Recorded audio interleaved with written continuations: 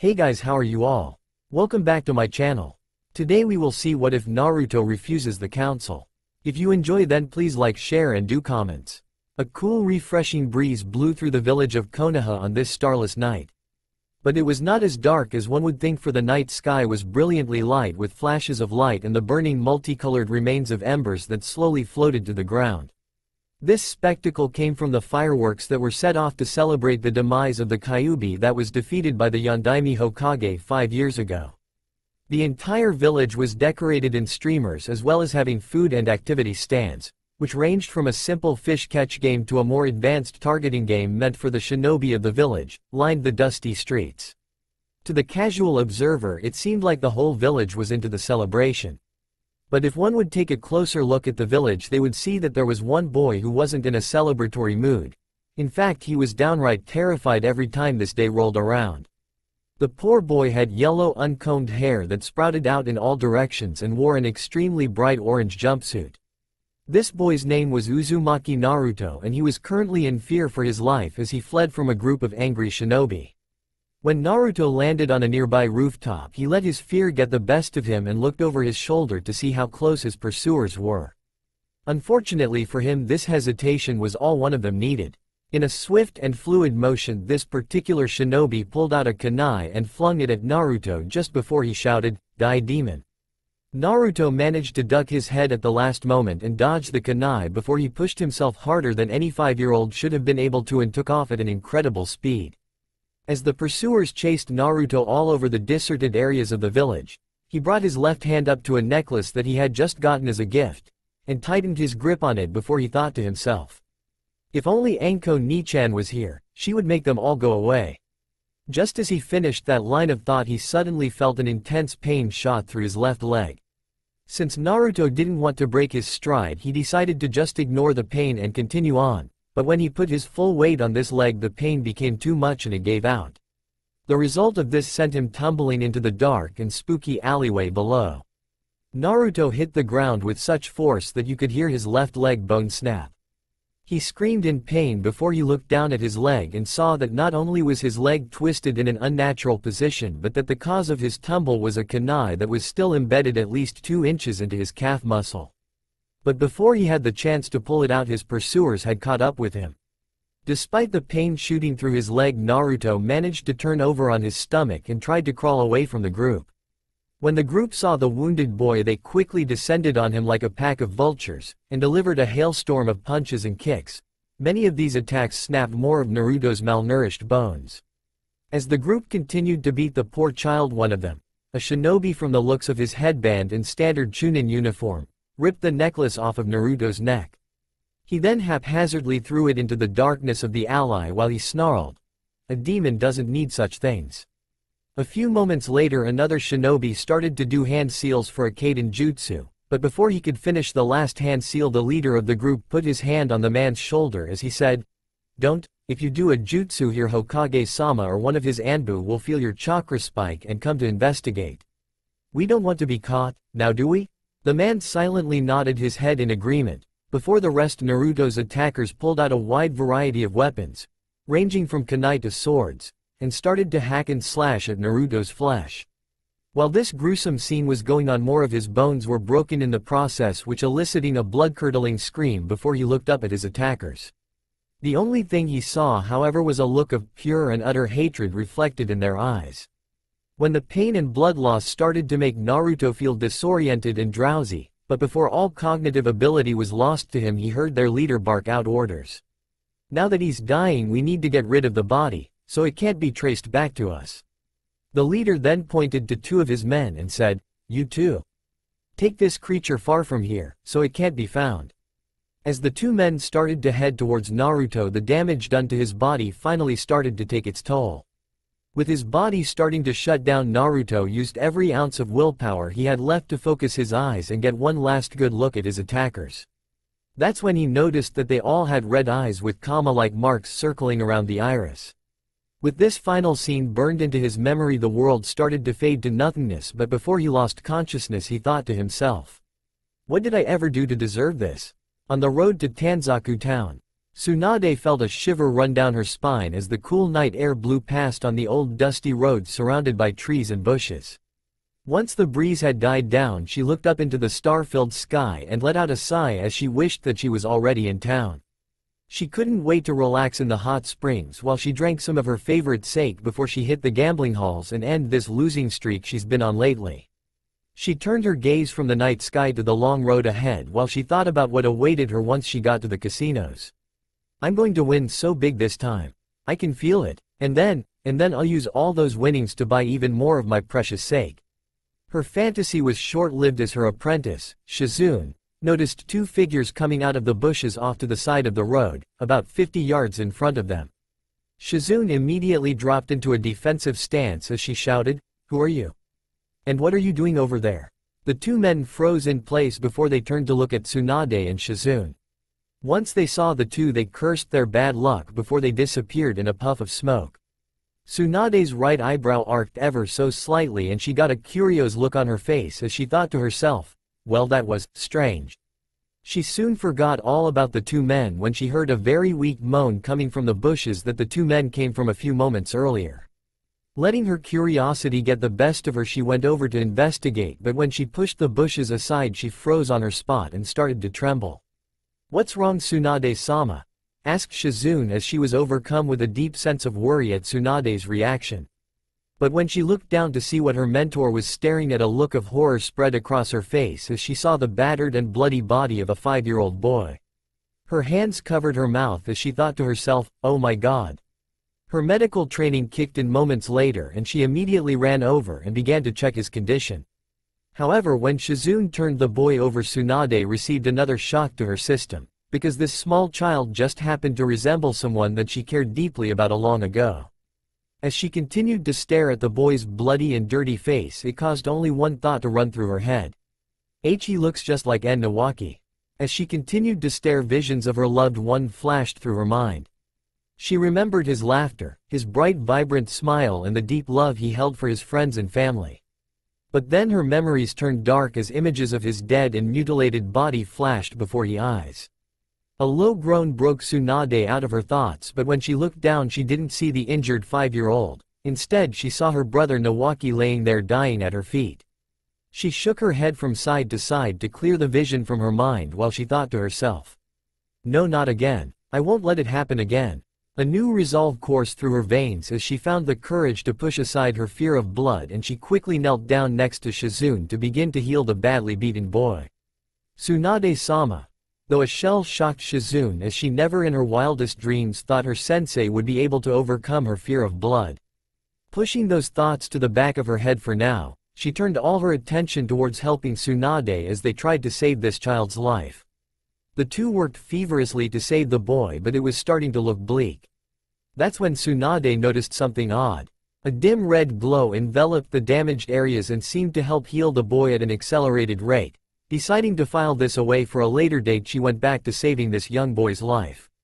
After several hours, Tsunade let out a sigh of relief as they had finally managed to heal all of his life-threatening injuries.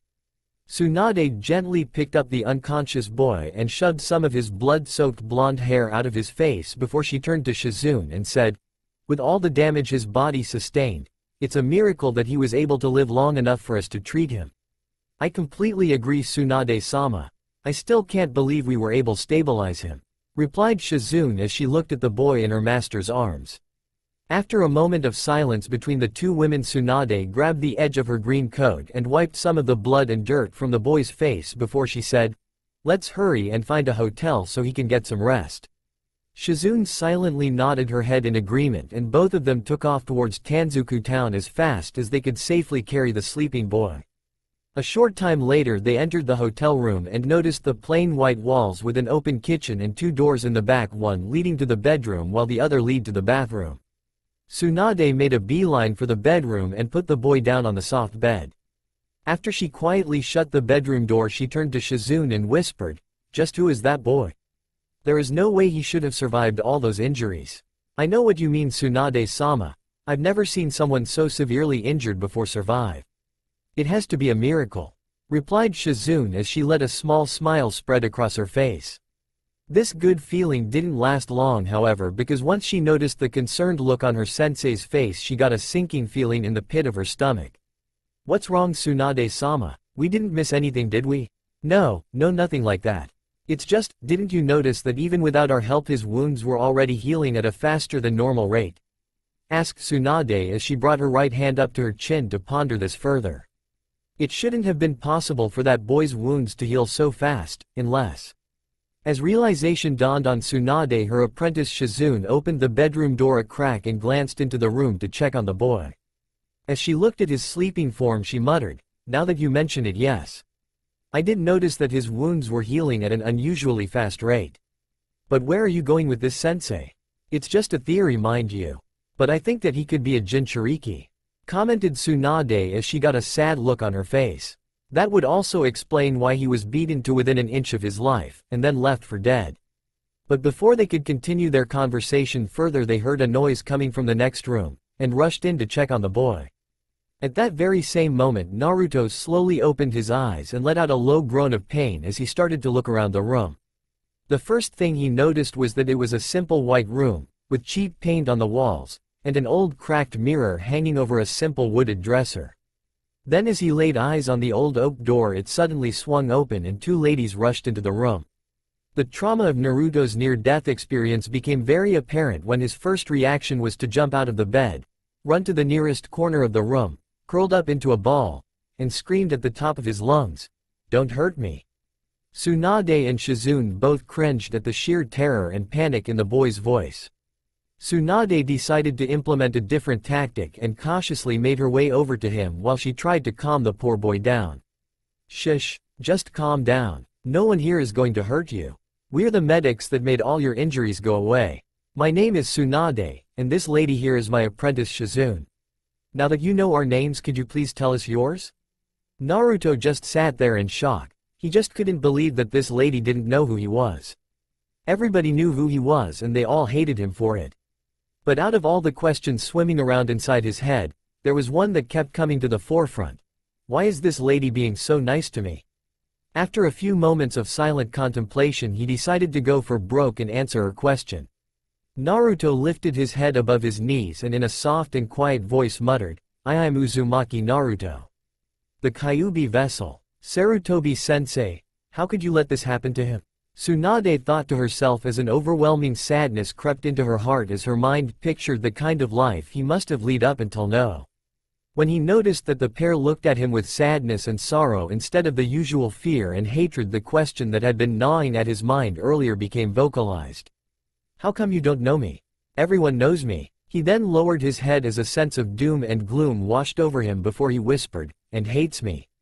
Tsunade's expression darkened at his words and she promised herself that one day she'd find the ones responsible for Naruto's current mental state and make them pay.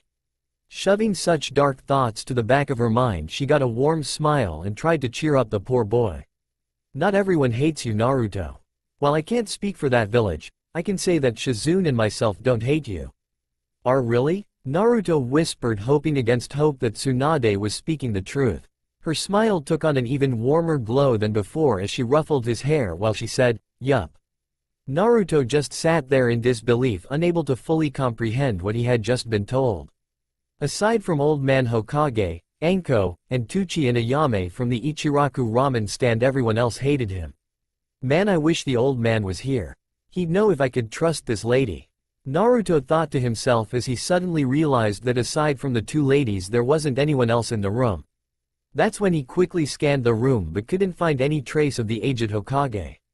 He started to get really scared as he frantically searched the room again for any sign of him. When no trace could be found of even a visit, Naruto started to panic as he spouted out question after question. "Where is he? Where's Old Man Hokage? Did something happen to him? Why hasn't he come yet? He always comes to visit me when I get hurt." That last statement hit Tsunade harder than she thought it would, and as dark emotions started to fill her mind a sour look spread across her face before she thought to herself. "He's been hurt like this before? Damn it, Sarutobi-sensei. When I get my hands on you." Taking a few moments to purge those dark thoughts from her mind, Tsunade took a deep breath and decided to tell Naruto the truth. "Listen Naruto, there's no easy way to tell you this. So I'll just come out and say it. You're not in Konoha anymore. She paused for a moment to let it sink in, but when she saw the confused look on Naruto's face she bit her lower lip in worry before she finished what she was going to say. You're in a town called Tanzaku, Naruto. We found you on the side of the road and brought you here. Naruto's reaction was unexpected to say the least. He just had a blank expression on his face and with a voice devoid of all emotion he muttered, "So they throw me out, huh? I guess they finally decided to throw out their trash." The torrent of emotions Naruto had bottled up over the years finally reached their limit and tears started well up in his eyes, threatening to burst forth at any moment. Tsunade's long-dormant maternal instinct started to kick in as she grabbed Naruto and pulled him into a hug. She then rocked him back and forth in an attempt to ease his pain. Not used to such close contact, Naruto's muscles tightened, ready to escape at a moment's notice. But once he realized that there was no malicious intentions, he quickly relaxed into the warm and comforting embrace. The dam finally broke for Naruto and all of his pent-up emotions came to the surface as he buried his face into Tsunade's shoulder and bawled his eyes out. This outpouring of such raw emotion tugged at the two Kanochi's heartstrings, and Tsunade found herself pulling him into an even tighter embrace as she did her best to ease the boy's pain. There, it's going to be alright. Don't let their words get to you, Naruto. Because you're not trash, and don't you dare think otherwise, got it? You're far better than that. How would you know? Sniffled Naruto as he lifted his head and looked at Tsunade with an almost pleading look in his eyes, hoping for a thread of truth in her words. Because. Tsunade then got a nice warm smile on her face and put her hand on top of his head before she tousled his hair and said, I know just how special you really are. Those kind words stuck a chord with Naruto. Never before had anyone said he was special, and this brought forth an emotion he had very little experience with, happiness. As a new wave of tears streamed down his face, he tightened his grip on Tsunade's shirt before he buried his face once again into her shoulder and cried tears of joy. Tsunade gently placed her hand on the back of his head as she continued to rock him back and forth until he finally fell asleep. A faint smile spread across her lips as she ran her fingertips through the young boy's hair, and after a few moments of contemplation she came to a decision that would in time rock the very foundation of Konoha. Shizune. Tsunade stopped for a moment and looked down at the boy, before her eyes reflected a resolve that was thought to have died in her long ago. I'm taking Naruto with us. Are you serious, Tsunade-sama? Balked Shizune as she just stared at her mentor, unable to wrap her mind around what she just heard. Soon the turmoil within her mind became vocalized. In all the years I've known you, you've never done anything like this before. So why start now? A vein started to throb on Tsunade's forehead as she stopped playing with Naruto's hair and taking great care not to wake the boy. She said, Are you saying that we should just throw him back out there? Just leave him so those jackals can do this again? When Naruto stirred, Tsunade was afraid that she'd woken him.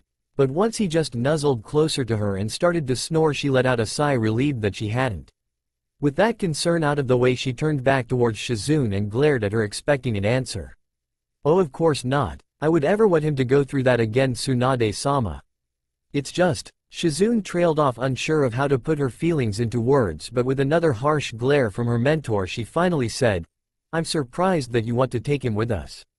After what happened to Uncle Dan and Nawaki, I never thought you'd open your heart up like this again. It's because of Nawaki that I'm doing this. Tsunade mumbled more to herself than Shizune as she once again looked down at the child sleeping in her lap. When Shizune didn't say anything for several seconds, Tsunade looked up at her apprentice only to see her friend's face contorted in confusion. After she let out a deep sigh, she explained further. When he was injured out there, at first I didn't see Naruto lying in that ditch. I saw Nawaki. Shizune brought her hands to her mouth and let out a small gasp, but before she could say anything Tsunade continued. That's what let me get over my fear and help you save him. I'm not sure if it was Nawaki's spirit guiding me or not. But, Tsunade paused for a moment to collect her thoughts. I do know I feel a connection to this little guy, and I think Nawaki would want me to look after and protect him. And I think Uncle Dan would want that too, Shizune added more as an afterthought than anything else. She then got a meek smile on her face, and as she gave a quick nod of agreement she thought to herself. Well, I guess it won't be so bad. After all, I've always wanted a little brother. With both ladies in agreement, a warm smile spread across Tsunade's face. Then it's been decided. Naru-chan is now part of the Senju clan. Naru-chan? muttered Shizune with her right eyebrow arched ever so slightly as she gave her mentor a questioning look. A tinge of pink spread across Tsunade's cheeks as an emotion long thought lost flooded her system, but before it could be used against her she decided to quickly change the subject. Anyway, since Naru-chan is going to come with us, I think it's time he learned how to defend himself. Because I don't want anything like this to ever happen to him again. Don't you agree, Shizune? Oh, absolutely, Tsunade-sama, replied Shizune as she let her lips curl into a warm smile, thinking about all the things the two of them coupled teach the young shinobi to be. Tsunade ran her fingers through Naruto's hair one more time before she gently laid her hand on his head. Naruto's reaction to this was to snuggle up even closer to her and let out a sigh of contentment. Tsunade's lips curled into a smile as she looked down at the sleeping blonde and thought to herself, well, Naru-chan, I wonder how you'll react when you find out that you're now part of a family. Hokage Tower. The following day, the early morning rays of sunshine came through the window of the Hokage's office, accentuating the finely crafted oak desk that the Sandaime Hokage was currently working at. Its high finish and ornate design was clearly designed to instill a sense of power and prestige to anyone lucky enough to lay their eyes on it. After he stamped his approval on the document in front of him, he looked over at the huge pile of paperwork that he had yet to complete before he let out an aggravated sign of frustration. He really hated all the backlog of paperwork that was created by his participation in the Kyuubi festival the night before. As it approached midday, Sarutobi had finally started to catch up with all his work, and that's when he noticed that Naruto had yet to come by and pay him a visit like he usually did after the festival. This fact alone caused him to become a little concerned. But as the day wore on and he had yet to even receive any news about the boy's pranks or emergency notices concerning the young blonde, caused him to become really concerned about the child's well-being. So once Sarutobi had finished the last bit of paperwork he was currently on, he let out a sigh and got up to go and look for Naruto. Just then a loud commotion could be heard behind the finely crafted wooden doors that lead to the reception area. Then before he could even get out from behind his desk, the dual doors got knocked off its brass hinges and went crashing to the ground. As the dust settled to the ground, a very pissed-off Mitarashi Anko barged into room. Her long tan trench coat moved as though an invisible wind blew past her as she dragged one of the Chunin guards in with her. Once Anko was in front of Sarutobi's desk, she unceremoniously dropped the guard to the floor, and with a glare that would send a shiver down her old sensei's spine she made her aggravation known. All right, where the hell is the Gaki? Sarutobi let a breath he didn't realize he was holding as all his worries about Naruto's safety melted away. After all, if the young woman in front of him is this pissed, Naruto must have played a really nasty prank on her. With a grandfatherly smile on his face, Sarutobi asked, and just what has Naruto done this time? Done. What the hell are you talking about? Screamed Anko, a look of utter disbelief clearly present on her face as she tried to comprehend that he had no clue as to what was going on. Finally her anger and concern for the person in question got the best of her, and as she clenched her fist to contain her rage she snapped, I want to know where the Gaki is right now. Taking note of the desperation hidden under all the anger that was just displayed, Sarutobi got a sinking feeling in the pit of his stomach. Wanting to get more information before he came to the wrong conclusion, Sarutobi walked out from behind his desk and he got a serious look on his face to show Anko he wanted answers. Anko-chan, you need to calm down, and tell me what exactly is going on here. The tone in Sarutobi's voice snapped Anko out of her blind rage, and after she took a couple of deep breaths to help collect her thoughts she told him what she had discovered. Look, all I know is that after I got back from my mission, I went to go check on the Gaki and wish him a belated birthday, since I missed it yesterday. She sent a harsh glare at the Hokage to get her point across that she wasn't happy about that at all. When she saw the man flinch under her gaze, she got a small smirk on her face before she continued with her story. But when I got there, the door was unlocked and the place was a mess. Anko-chan, interrupted the Hokage as he grabbed the tip of his hat and pulled it down slightly as he started to wonder if Anko had pushed herself too hard in the last mission to make it back here so fast. You know, Naruto never locks his door and his place is always a mess. That's not what's got me worried, retorted Anko, as she got right in the Hokage's face to emphasize her next point. There was ramen spewed all across his kitchen table and a shattered bowl on the floor. When Sarutobi heard this, the sinking feeling he had in his stomach earlier dropped into a bottomless pit as he thought to himself, Naruto would never let a bowl of ramen go to waste, This is not good at all. Without a moment's hesitation, Sarutobi went over to his desk and pushed the intercom button just to the right of his big pile of paperwork before he said, "I want Kakashi in here now. Tell him if not here in the next 10 minutes then I'm going to make him a Jonin sensei and have them doing nothing but D-rank missions until I say otherwise." Why yes Hokage-sama. His secretary quickly stuttered and the faint noise of a chair being knocked over could be heard from the other side of the intercom before it went silent. With that out of the way, Sarutobi's mind quickly went to what would be needed for when Kakashi arrived, and once he came up with a plan of action he turned to Anko and relayed his orders. "Anko, if Kakashi is going to be able to find Naruto, we'll need something that has Naruto's scent on it. Go to his apartment and find whatever you can to accomplish this task." "I'm on it, Hokage-sama," replied Anko as she quickly bowed her head in respect of the aged leader before she channeled her chakra and vanished in a swirl of leaves. Not even 5 minutes later, Anko puffed back into the room with what was needed to find Naruto. His funny little nightcap with 2 big teeth hanging down in the front and giant eyes sewn into the material. But as the time passed the 10-minute mark, Anko got more and more agitated until she was no longer able to stand still and she started to pace around the Hokage's office in order to vent her frustration. Then when the time nearly hit the 20-minute mark, she could no longer contain her rage and she slammed her fist into the wall as she snarled, "Where in the 7 hells is he?" As if to answer her question, the oak doors to the Hokage's office opened and in walked Kakashi, with a lazy carefree expression on his face. However, before he could give his customary greeting, Anko grabbed him by his Jonin vest and slammed him into the wall so hard cracks began to form. She then pulled out a kunai and placed it up against his crotch before she growled, "What the hell took you so long, Kakashi? And I swear to Kami, if you don't have a good reason, I'll give you a change right here."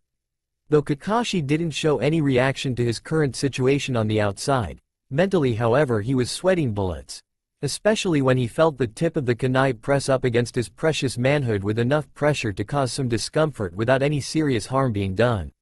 Still, after pondering the situation, he didn't think she would actually go through with it with the Hokage present, so he simply just stared at Anko and in his usual carefree way said, "Well, you see, there was this problem with my mask. It seems to have shrunk in the wash, so I had to go buy a new one." Anko's right eyebrow twitched in irritation for several moments before she tightened her grip on his vest and shouted, "Okay, that's it. It's time to say goodbye to your little friend Kakashi." But before she could go through with her threat, Sarutobi grabbed her wrist, and after he gave her a harsh glare that sent a clear signal that he wasn't in the mode for these games, he said, "Anko, I know you're distressed over Naruto, but I will not tolerate you maiming my shinobi. Now release Kakashi so we can proceed with the task at hand." After a moment's hesitation, Anko pulled the kunai away from Kakashi's nether regions and released her grip on him before she stormed over to the other side of the room, grumbling about lazy perverts and wanting to castrate them all. With Kakashi out of Anko's crosshairs for now, Sarutobi leveled his gaze on the man and said, "Kakashi, I don't have time to deal with your tardiness right now, so we'll talk about that later." Once he let that sink into the Jonin's head, he pulled out the nightcap Anko retrieved early and relayed his orders to his tardy Jonin. "Now Naruto is missing and it is possible that he's hurt. Use this to track him down immediately." "Hi Hokage-sama," replied Kakashi as he was already going through a series of hand seals and channeling the chakra necessary to perform the jutsu needed. After he formed the last hand seal needed, he slammed his hand onto the ground and called out the name of the jutsu, Kachiyose no Jutsu. A puff of smoke erupted from his hand, and encompassed an area the size of a chair. Then once it cleared, a dog wearing a Konoha headband could be seen sitting in the very spot Kakashi's hand was just moments before. "Yo," was the pudgy little dog's greeting as he waved his right front paw, but when he noticed the Hokage and a very irate Kunoichi, he turned towards his summoner and asked, "Aw, what's up Kakashi?" "Pakun, we have a problem. It appears that Naruto is missing and we need you to track him down," stated Kakashi as Sarutobi, not wanting to waste any more time, pulled out the child's nightcap for the dog now known as Pakun to sniff. Pakun took one whiff of the nightcap before his highly sensitive nose picked up the scent of the one thing he detested most in the world. His face turned a dark shade of green, and as he brought his 2 front paws up to his mouth to restrain his gag reflex, he said, "Does this kid bath in ramen? I mean, really, who could really enjoy that vile stuff anyway? Anko made it across the room in the blink of an eye and picked up the small dog by the scruff of the neck before she snarled, "I don't give a shit what your personal opinion of his eating habits is. Now can you track his scent or not? Geez lady, what's got your panties in a bunch?" questioned Pakun, but when he felt her tight in her grip he decided to not push her any further and started to rapidly sniff the air in the hopes of placating the pissed-off women. Just then a faint breeze blew in from the open window and he stiffened. He picked up the scent of blood mixed in with a heavy dose of ramen. He quickly wiggled out of Anko's iron grip, and as he jumped out the window he said, "Quickly follow me." Anko, Kakashi, and Sarutobi wasted no time and followed the little dog out the window and into the streets of Konoha. After several minutes of running along the tiled rooftops of the older wooden buildings of Konoha in the early evening hours, Pakun's sensitive nose finally located the source of the blood mixed with ramen scent and jumped down into the garbage and maggot-infested alleyway below. When the others landed in the alley they were frozen in place at the scene that lay before them. If a common villager were to look around this particular alleyway they would have gotten a sick feeling deep in the pit of their stomach. This particulate alleyway was covered in blood, from the walls to the dumpsters. Even the ground had a large pool of blood in one spot close to the back of the alley. As Anko surveyed the scene in hopes of finding any clue to Naruto's well-being, her eyes caught sight of a simple blood-soaked necklace just lying on the ground. Anguish and despair began to overtake her being, and as the tears started to well up within her eyes, Anko focused solely on the necklace that she recognized all too well before she mumbled to herself, "No." Flashback 3 days ago, Naruto's apartment. But Anko Nichan, whined a watery-eyed Naruto, who was barely able to hold back the tears that threatened to run down his face. As he looked up at Anko he gave her the best puppy dog eyes he could muster in the hopes that he could get her to change her mind. "You promised me that you would be with me on my birthday." The sheer outpouring of emotion caused a sad smile to spread across Anko's face, and in an attempt to lighten his mood a little she placed her hand on his head and started to ruffle his hair before she tried to explain the situation. "Look brat, I'm sorry, I really am, but orders are orders.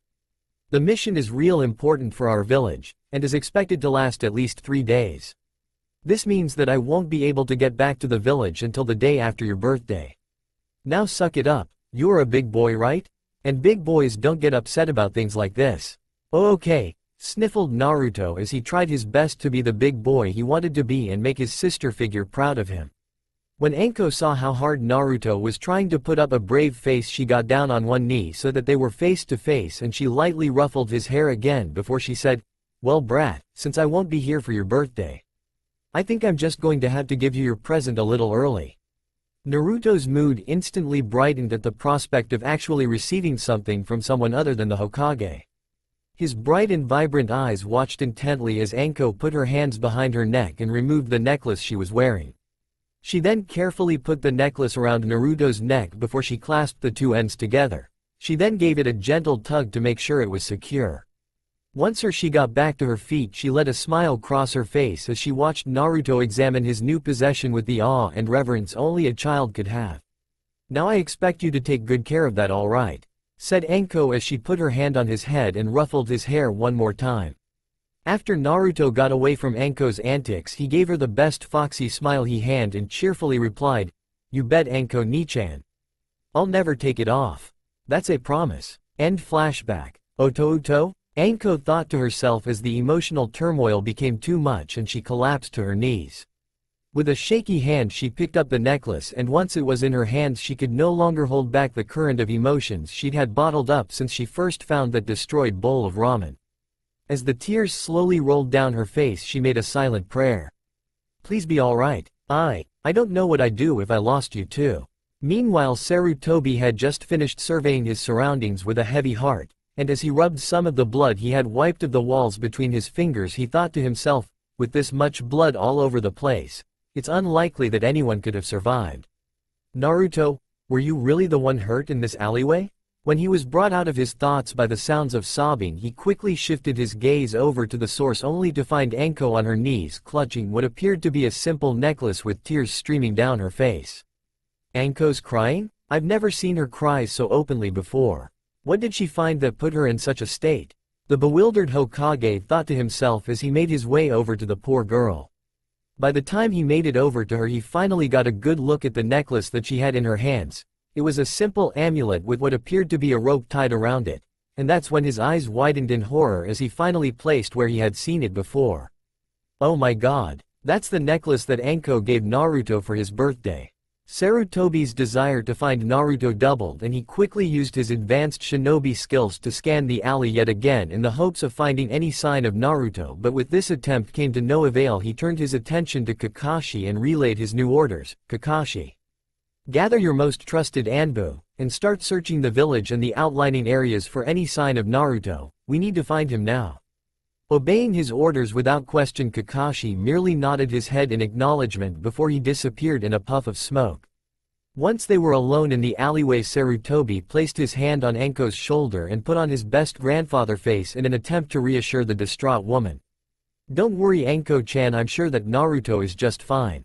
But when Anko didn't respond to him and just continued to stare at the necklace she was holding with a far-off look on her face, he sighed in frustration and finally let his emotions to the surface by allowing a single tear to run down the side of his cheek. After his little outburst of emotion, he turned his gaze towards the Hokage monument and more specifically the Yondaime Hokage's sculpted face and thought to himself, I'm so sorry Minato-san, but it looks like I failed you. Tanzaku Town. The early morning rays of sunshine came through the window and started to bath the hotel room in its warm light, and when those rays fell upon a young blonde boy, who was still resting his head in Tsunade's lap, began to stir. Naruto slowly opened his eyes, and as he rubbed the sand from them he noticed that his pillow was unusually warm and comforting, as if it was filled with the love and compassion that was sorely missing in his life. But when he looked up and saw that his head was in the lap of a blonde-haired lady, the memories of what happened the night before flashed before his eyes.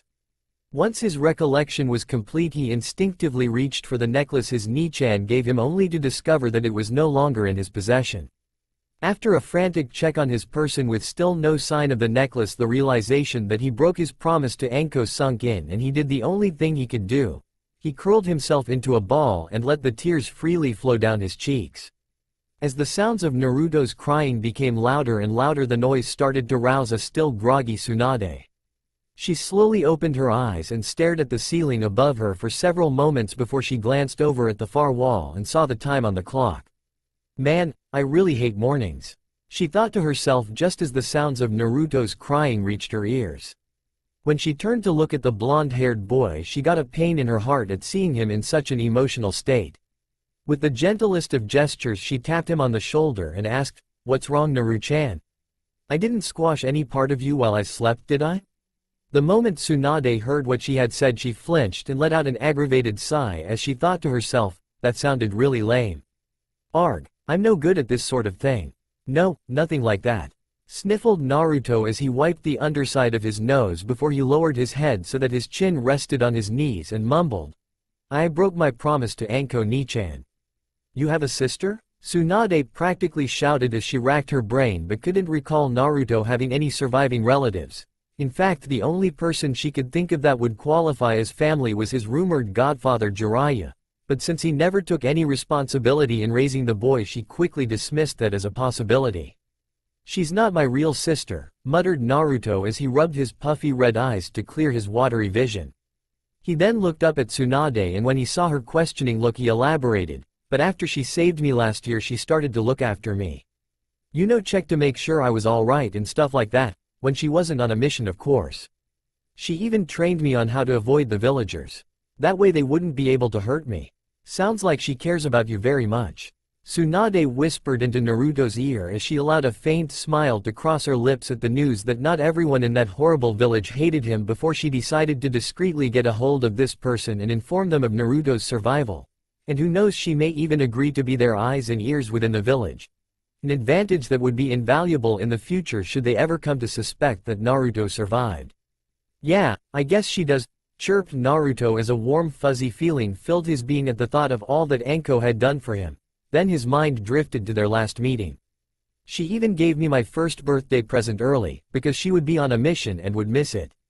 It was this necklace that she always wore," added Naruto as tears started to well up and threatened to overflow as he reached up to where the necklace hung from his neck just the day before he sniffled.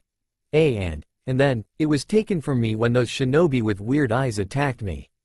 Without a second thought, Tsunade pulled Naruto into a hug and gently rubbed the back of his head while she whispered reassuring words in his ear. Shush, it's alright. You didn't break your promise to your sister. Always remember that it wasn't you that lose the necklace.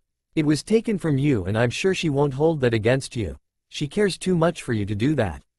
Once Naruto started to calm down, Tsunade looked down at the boy and asked the question that had been bugging her since he made that comment about the eyes.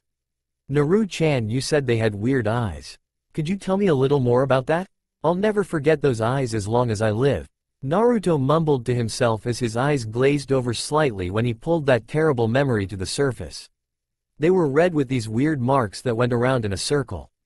They were filled with so much hate that Naruto never got to finish his thoughts as Tsunade pulled Naruto into an even tighter hug, and without even a word spoken between the two, Naruto buried his head into her chest and began to cry anew.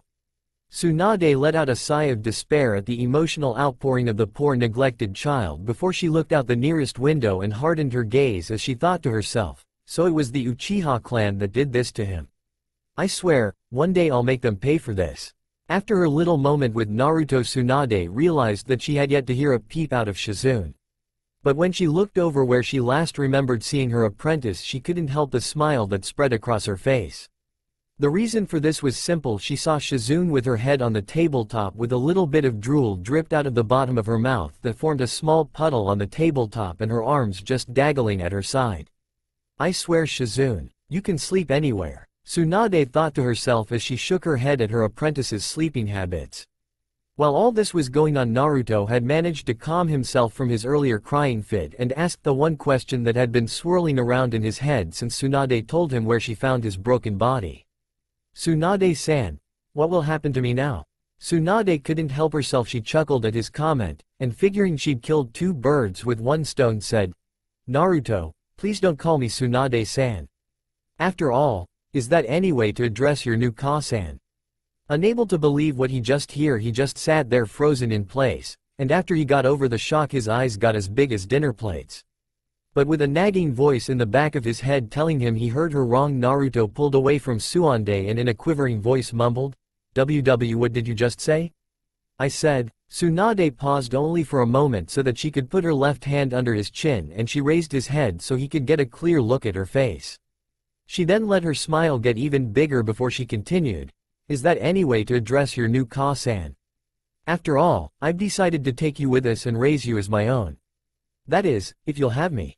Naruto got really quiet and he lowered his head so that his hair covered his eyes, but just as Tsunade started to worry that he was going to take this the wrong way, he said, "Can you promise me just one thing?" But before Tsunade had a chance to form any kind of reply, he lifted his head up so that they made direct eye contact, and as a few tears rolled down his cheeks, he finished his line of thought. Promise me that you won't abandon me? I don't want to be alone anymore." Tsunade's smile softened as she quickly enveloped him in a hug, and in a tone that one would expect a mother would use to comfort her child, she said, "Don't worry, my little Naru-chan. I promise that neither Shizune nor I will ever leave you. You won't ever be alone again." When Naruto heard this, he returned her hug this time, and with a genuine smile on his face he kept repeating over and over, "I have a family. I have a family." "Now Naru-chan," Tsunade started to say, but stopped and decided to wait until he had calmed down from his excitement at finally having a family. When she saw that she had gained his full attention, she continued, "What do you say we go wake up Shizune? That way we can properly celebrate you joining your new family." Naruto jumped out of Tsunade's embrace and pumped his fist into the air as he shouted, "Yeah. I've never been able to celebrate anything before, so this is going to be so awesome."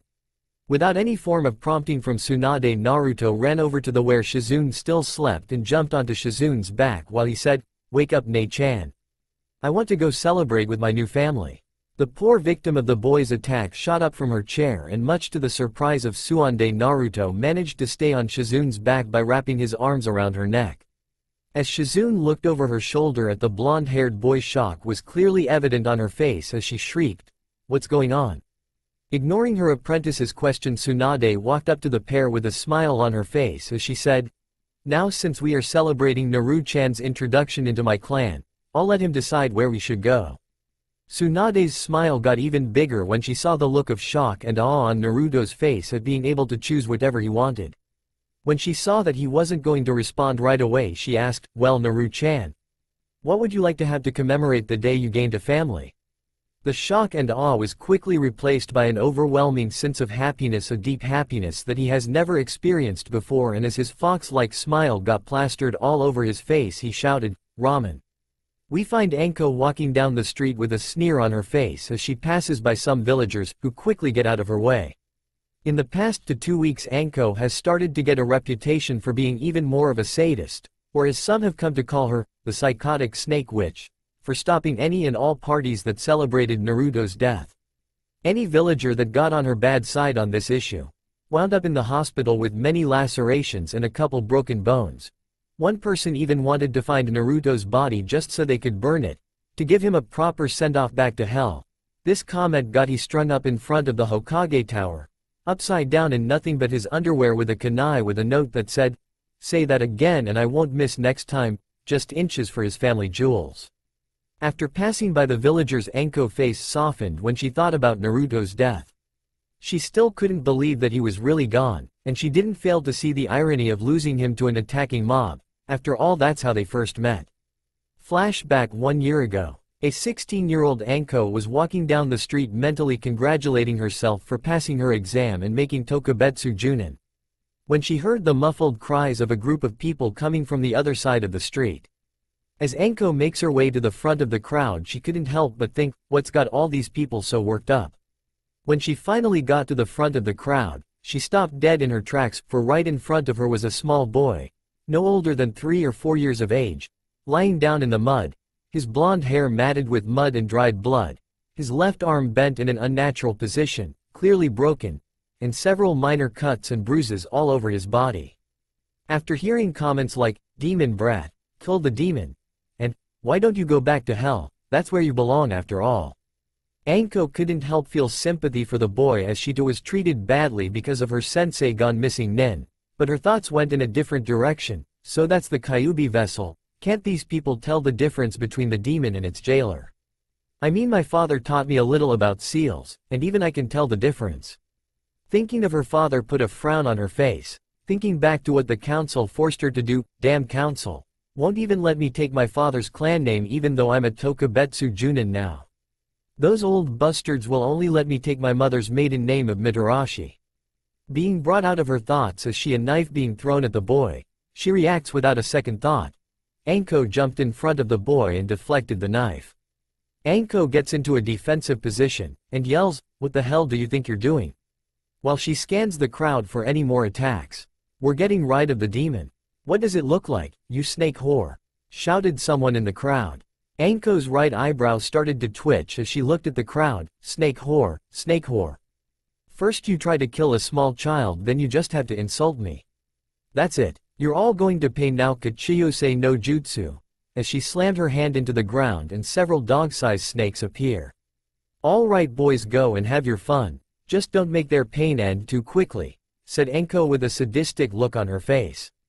Upon hearing the jutsu that this defender of the demon used, many in the crowd started to panic and flee the scene. Just as the snakes were about to attack, kunai came raining down, dispersing all of the snakes in a cloud of smoke. When the cloud of smoke cleared, Anko found out that Naruto and herself were surrounded by Anbu. Glaring at the dog-faced Anbu, Anko couldn't help but yell, "Why did you stop me?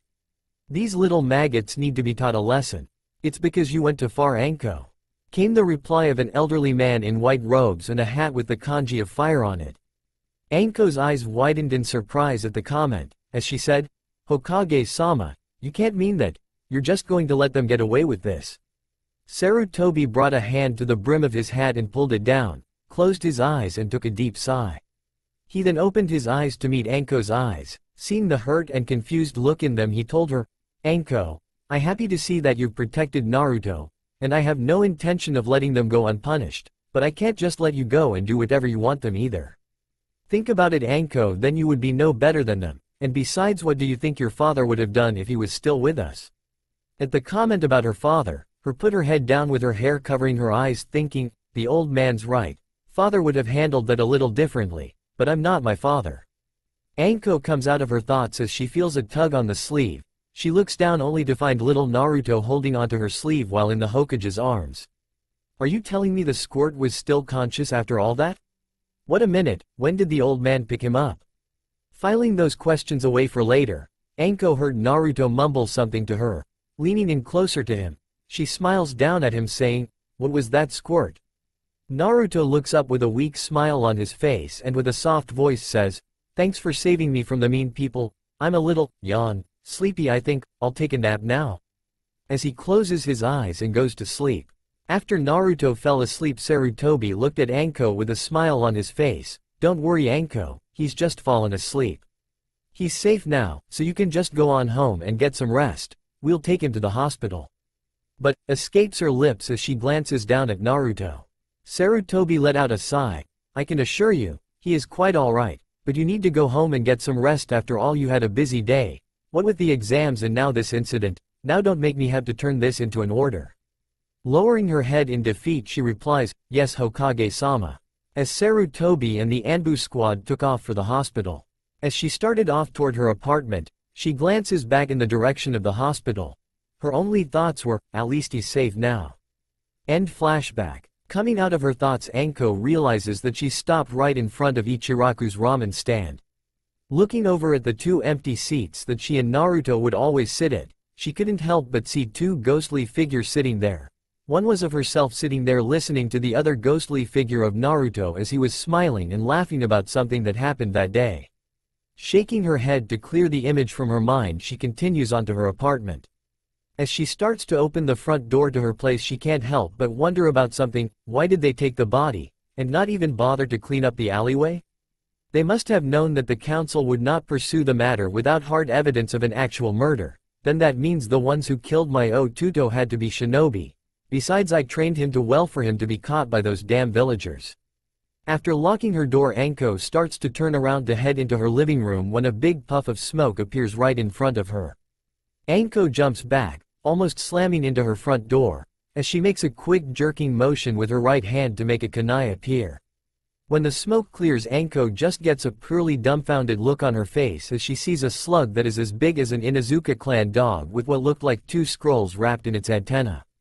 Before Anko can even do anything, the slug looks straight at her and says, "Excuse me young lady, but would you happen to be Anko Ni-chan, by any change?"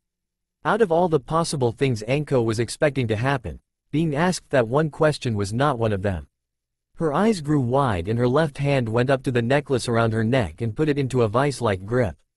"Only one person ever called me that, but he's dead. So how does this slug know that name?" Recovering from her shock a moment later, Anko narrowed her eyes at the slug. A frown appeared on her lips as she gets a tighter grip on the kunai in her right hand. "Who wants to know?" Without even missing a beat, the slug responds, "My mistress, Tsunade-sama, asked me to deliver these two letters to a person, according to Tsunade-sama's new charge anyway, named Anko Ni-chan, at this location. You match the description given to me by my mistress's young charge, so I figured that you must be this Anko Ni-chan he told me about." Tsunade-sama, as in the legendary slug Sanin? Her new charge? What the hell is going on here? Taking a deep sigh, Anko replies, "Yeah, that's me. Might as well find out what's going on." The slug extended its right antenna to show Anko the first scroll labeled, Anko Ni-chan. "I'm to wait to see if you want to give a response to those letters." "Whatever." As Anko's trembling hands opened the first scroll. "Dear Anko Ni-chan, I'm writing this to let you know that I'm alright. Sorry for taking so long to get in touch, but Kasen wanted to make sure that you were the only one to get this letter. Oh yeah, I've got a Kasen and another Ni-chan now, can you believe it? They really want to take care of me the orphan that nobody wanted. Okay, almost nobody, sorry Ni-chan. Anyway, my cousin's name is Tsunade. She's some hotshot medic nin or something, and my other Ni-chan's name is Shizune. She's Kazen's apprentice. Hey, guess what Kasen says she is? Going to take me on as an apprentice and train me to be stronger. Ni-chan, there's something I need to tell you. When I got attacked, they took the necklace you gave me for my birthday. Please forgive me for breaking my promise to never take it off. I would really like to tell where I am, but all I know is that it's a town a long way away from you. Kasen told me the She's writing a letter to you as well and give you this place's name, anyway. I hope you come visit us really soon. Bye Anko Ni-chan, hope to talk to you later. Naruto.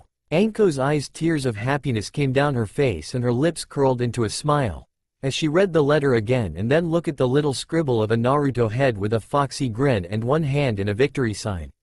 He's alive. He's really alive. I can't believe he's still alive. With a smile still on her face, Anko put the letter from Naruto down on the table and picked up the second scroll labeled, Anko-san. As she opened it, she couldn't help but wonder what Tsunade-san would want to write about. To Anko-san. Hello Anko-san, if Naruto hasn't already told you, my name is Tsunade. I'm writing this letter to inform you of some matters that have come to my attention. The first is to let you know that I am indeed making Naruto my son and apprentice. I won't go into details as to why I decided this, but I will say this: I plan on making Konoha regret their decision in trying to get rid of him. I'm going to train him to be the best medical ninja this world has ever seen. The second matter is one of the most important we need to discuss. Under no circumstances are you to let anybody know that Naruto is alive. You can't even tell Sarutobi-sensei. If you tell him, he will have to inform the council, and as you know, there are probably many people on the council that would use this chance to make Naruto was never heard from again. I will not let that happen, even if it means that I have to become a missing nin. The final matter I need to inform you on concerns the attack on Naruto. When Shizune and I found he was barely clinging to life. In fact, if it wasn't for the Kyuubi, Naruto wouldn't be alive right now. He had cut and deep gashed all over his body. His left leg was fractured, the right arm was completely snapped in half, he had several cracked ribs, and was suffering from some internal bleeding. At the point Anko gritted her teeth and was using every ounce of willpower to not crumple Tsunade's letter. After we were able to heal his injuries, I had a talk with him about the attack. Luckily he can't remember most of what happened to him. I just hope that this means the trauma of the attack is kept to a minimum. Anyway, Naruto does remember one thing about his attackers, and that is their eyes. He said they have red eyes with black commas in them. Ring any bells? Anko's eyes narrowed and some wrinkles appeared on the paper. She only had one thought: Uchihas. They're going to pay for hurting my Otuto. If you guessed the Uchiha clan, then you're corrected, but before you do anything stupid, a little piece of advice. Don't do anything to the Uchiha clan until you have some evidence of them being involved in the assault. Now if you want to see Naruto again, we will be in Tanzuku town for at least 2 to 3 more weeks before moving on. So I recommend that you get some time off and permission to leave the village for that period of time. I really don't care how you do it, but I know for a fact that Naruto would really like to see you again. Tsunade. After she finished reading Tsunade's letter, Anko turned to the slug. Alright, could you tell Tsunade-sama that I will be there as soon as I can? I want to talk to her about the brat's training, and about this clan problem. Very well Anko-san, I shall relay the message for you. Goodbye. The slug then disappeared in a puff of smoke. After the slug left, Anko went about gathering all the stuff she would need for her trip to Tanzuku town. When she had all her things packed, she locked her apartment and headed for the Hokage Tower. Hokage Tower. Sarutobi was sitting at his desk working on the latest batch of paperwork when he heard a knock on the door. Thankful for the little distraction, he looked up at the door and said, "Enter." When Anko enters the Hokage office, she sees the Hokage looking at her with a smile on his face. Deciding to get straight to the point of her visit, she blurts out, "Hokage-sama. I request to have 2 to 3 weeks of so I can get my head together." Seeing no reaction from the Hokage, Anko decided to continue. "I would also like to have your permission to go and leave the village to visit some of the other villages in Fire Country. I just need to get away from here for a little while." Upon hearing this, Sarutobi was deep in thought. He knew that Naruto's death had hit her hard and that she needed time to grieve, so being the kind-hearted person he was, released a deep sigh and said this, "Very well Anko. I'll give you your 3 weeks, and I'll even let you visit the other towns in Fire Country, but I want to be notified of what town you are in and where you will be staying, so that I can contact you in case something comes up. All right." Getting a big smile on her face, Anko bows to the Hokage and says, Thank you Hokage-sama, and I think I will go to Tanzuku town first so I can see the sights and try to clear my head. Smiling at Anko, Sarutobi dismisses her so she can start her vacation. I just hope this helps you come to terms with Naruto's death. When Anko steps outside of the Hokage office, she grabs her pack. She heads out of the tower and toward Tanzuku town. I'll be there soon, Tuto, and when I get there I'm going to help you become even stronger, so that this place realizes what a mistake they've made. Naruto still couldn't believe this was happening to him. First he is nearly killed by a mob of shinobi, then to be found by Tsunade and Shizune, who just happened to be walking by, and then they decide to take him under their wing. In fact, Tsunade has spent most of the last 2 weeks getting to know Naruto. She has even started to call him Naru-chan. Naruto is now in the forest just outside of Kanazuku town with Tsunade and Shizune, in just a blue t-shirt, a tan pair of pants and a pair of sneakers, waiting for his training to begin. Alright Naru-chan, before we begin your training I need to know if you know what chakra is and how to channel it. Tsunade asked. Of course Kasen, we covered what chakra is and how to channel it at the academy about a month ago. Good, that will make things easier. Now I have just one more question. What do you plan to do with the training that I'm going to give you? Well, if we were still in the village, I would want to use the training to fulfill my dream of becoming Hokage, so everyone would stop disrespecting me and acknowledge my existence. But after everything that has happened lately I don't know if I want that anymore. Tsunade's eyes glazed over at this comment, thinking of her brother Nawaki and her loved one Dan. She is brought out of these thoughts when Naruto continued. I may not be sure of my dreams anymore, but there is one thing that I know I will do from now on. I must get stronger so I can protect the ones I care about. I will not let anyone take them away from me. Naruto said with a fierce determination in his eyes.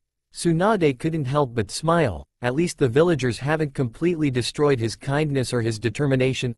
Alright Naru-chan, since you know how to mold chakra, why don't you do so now so I can see what we have to work with? As Naruto put his hands into a ram seal and started to gather his chakra, Tsunade and Shizune were floored by how much chakra he was producing. Both of them thinking the exact same thing. What the hell? He's got more chakra than most genin have a year after they graduate, and he's only 5 years old, for crying out loud. How can he have so much chakra? Asked a startled Shizune. The smile on Tsunade's face got even bigger at this revelation. That's enough Naru-chan, you did a great job. Konoha has no idea that they let such a promising shinobi slip through their fingers, but I plan on making them see how foolish they were. Naruto got a foxy grin on his face as he rubbed the back of his head. Thanks Kasen, but I've never been complimented before. Is there anything I'm supposed to do? Tsunade's smile turned into a frown at that comment. No Naru-chan, just saying thank you really all there is. Before Tsunade could continue, a slug appeared next to her and delivered Anko's message, causing the smile to return to her face. Naru-chan, come over here for a second, okay?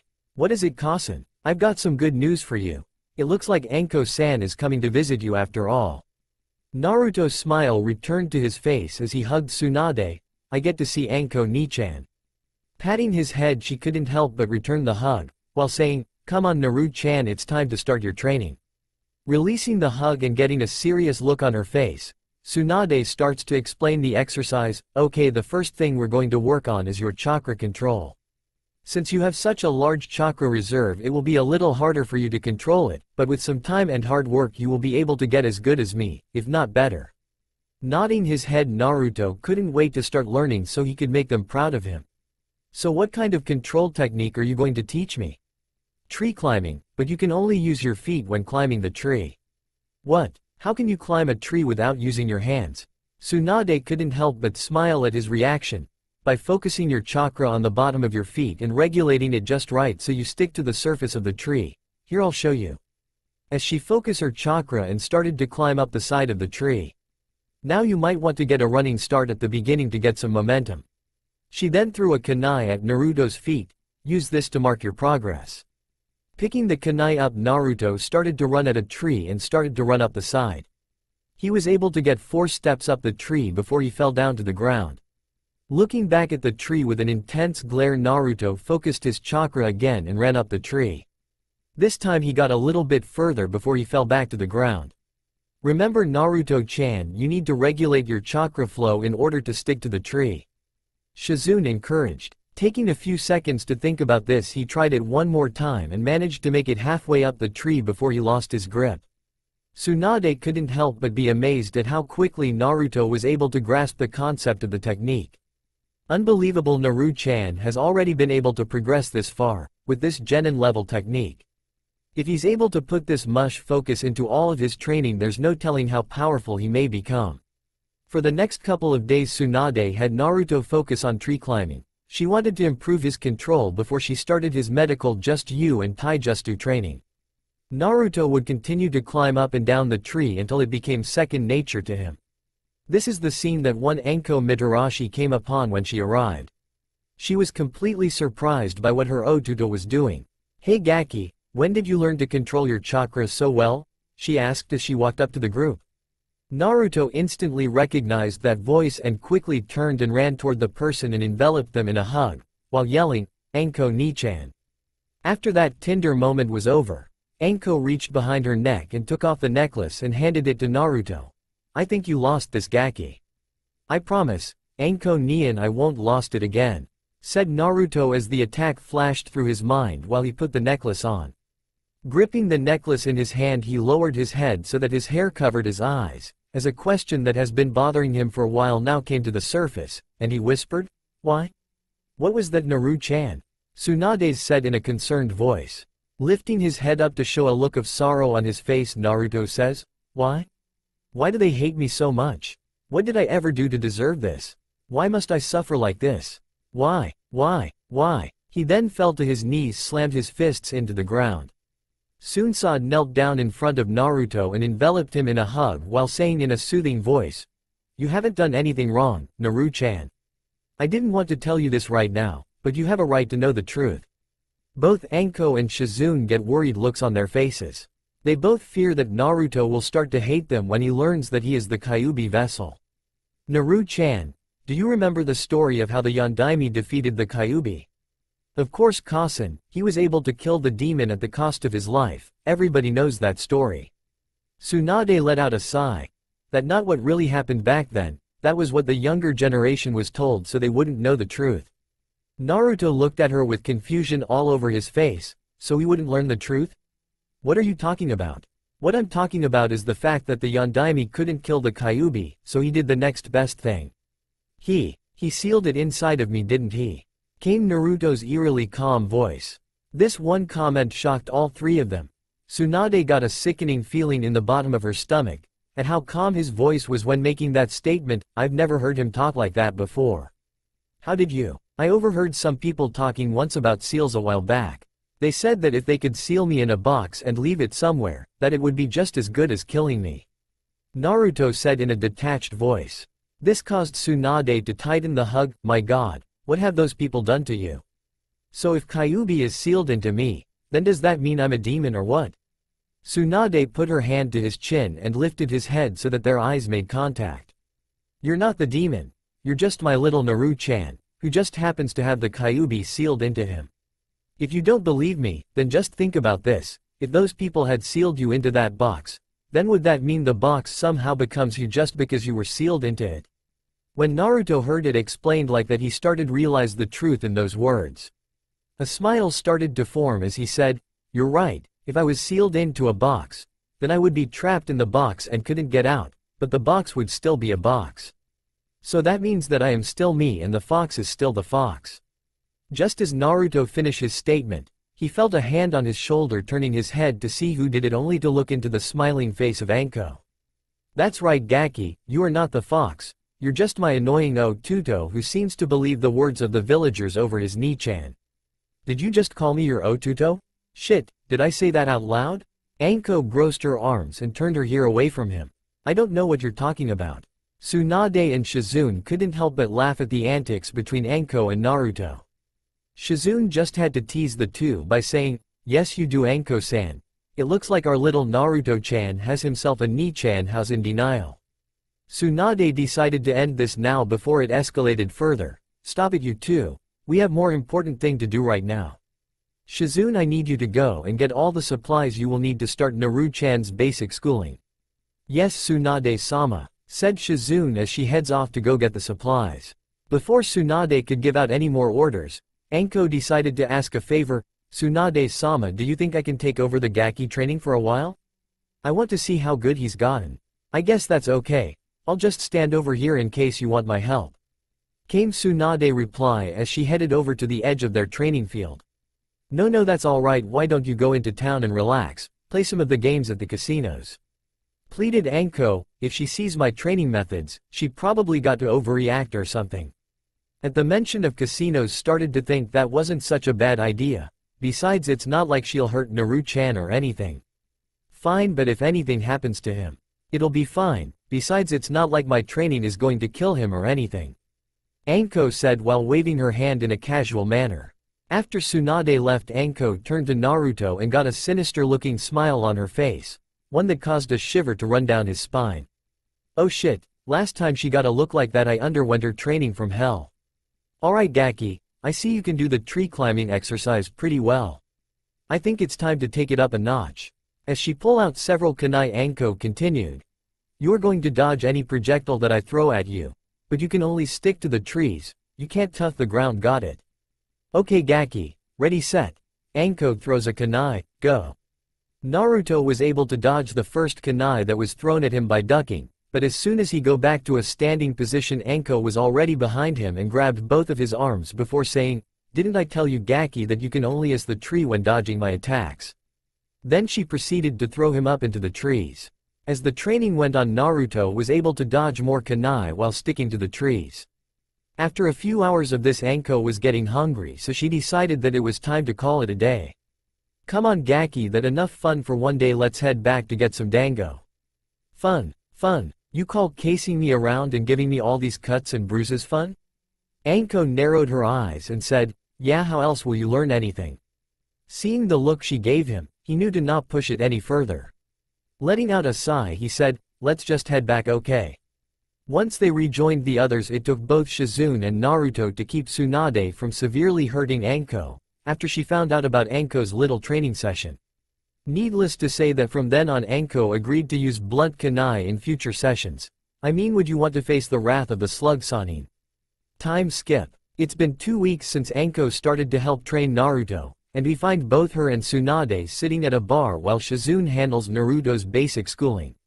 Taking a sip of her sake, Tsunade looks at Anko and says, we can't just walk back to Konoha and accuse the Uchiha clan of attempted murder without some kind of hard evidence. That's why I need you to be my eyes and ears in Konoha. What do you want me to do, Tsunade-sama? Anko says while taking a sip of her own sake. Looking into her sake dish, Tsunade answers. I want you to keep close tabs on any Uchiha you think could be involved in Naruto's assault. Collect any evidence you can and bring it to me, but remember this, you are not to do anything else without first consulting me, got it? Naruto doesn't need to hear that his Nichan got herself incarcerated or worse, killed because she acted too rashly. Anko lowered her head and gave a sigh of defeat. Hi Tsunade-sama. I swear I won't do anything rash. Unless I'm provoked, that is. Before the conversation could go any further, 2 Konoha shinobi approached their table. One was a man dressed in a standard Jonin outfit. This gentleman had a beard and a cigarette in his mouth. The other one was a woman about the same age as Anko, dressed in a standard Chunin outfit with black hair and red eyes. Tsunade's eyes narrowed and feared the worst. Did they find out Naruto was still alive? She said in a cold voice, what do you two want? Both shinobi were shocked by the harsh reception given to them.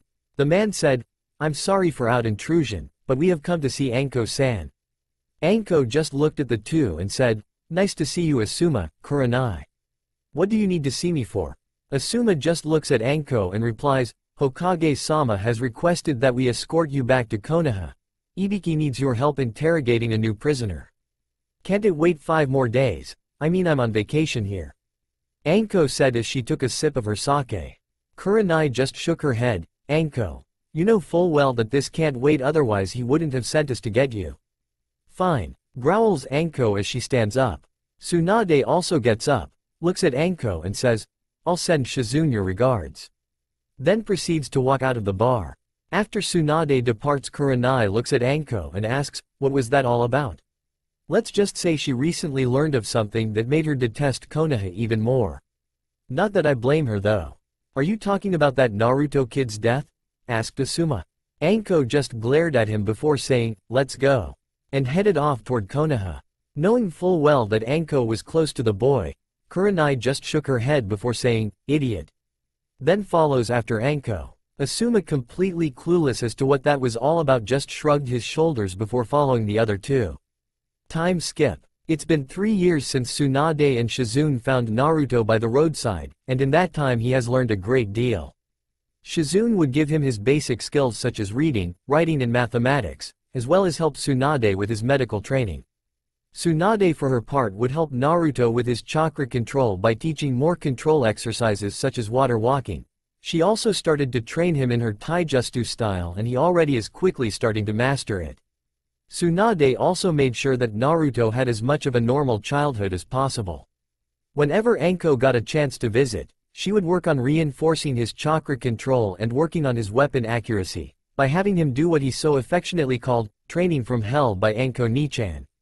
Speaking of Anko, we currently find her jumping from rooftop to rooftop, in the middle of the night, toward the Uchiha district. Her thoughts are currently about how she has yet to acquire anything on the Uchiha clan. 3 years. 3 bloody years. And I have yet to find a damn thing on those bastards. As she lands on a rooftop adjacent to the Uchiha compound, she starts to scan the area for anything out of the ordinary. Through the darkness, Anko could make out 2 figures lying on the ground. Just as she was going to go get a closer look, she hears a voice. "Hello, Anko," said the cold and calm voice of someone standing behind Anko. As she jumped away from the voice, Anko twisted in mid-air so that when she lands she will be facing the person that knows her name. When she finally sees this person, her eyes narrow and one word escapes her lips, "Itachi." Showing no emotion to Anko's reaction, he simply says, "Have you come here to stop me?" Being caught off guard by that statement, Anko had to ask, "What the hell are you talking about?" "I killed off the Uchiha clan, and was on my way out of Konoha when I ran into you. So I ask again, are you going to try and stop me?" Came the calm voice of Itachi, his face showing no emotion when he talked about killing his clan. Anko just shrugs her shoulders and says, "Not really. If I had known ahead of time, I might have come earlier, just so I could join in. But I do have one question, why?" Itachi was mentally surprised by Anko's remake but gave no outward sign of it.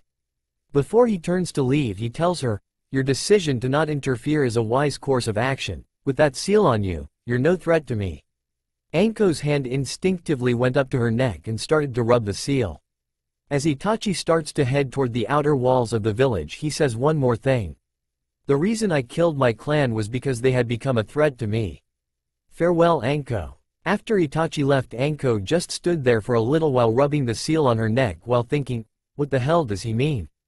Because of the seal I'm no threat to him?